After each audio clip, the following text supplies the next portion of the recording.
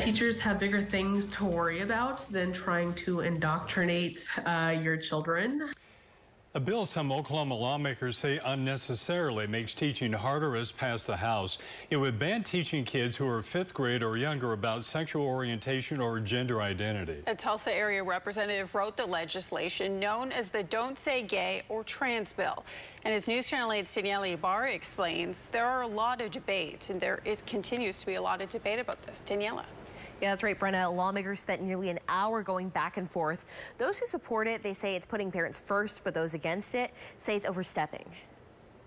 Some call it the Don't Say Gay or Trans bill. It's another cookie-cutter bill that's spreading like wildfire across the country. House Bill 2546 would ban classroom instruction of sexual orientation or gender identity by school personnel or third parties. Its author, State Representative Terry O'Donnell, says the bill is meant to give parents power. We're trying to refocus from teachers back to parents. LGBT advocates disagree. We're again overstepping on the rights of individual families and making decisions about sexual health and sexual understanding and their children. This would definitely be an extension of House Bill 1775 that prevents discussions on race, gender, sexual orientation, as well as gender identity. Several lawmakers needed clarity. Would this inhibit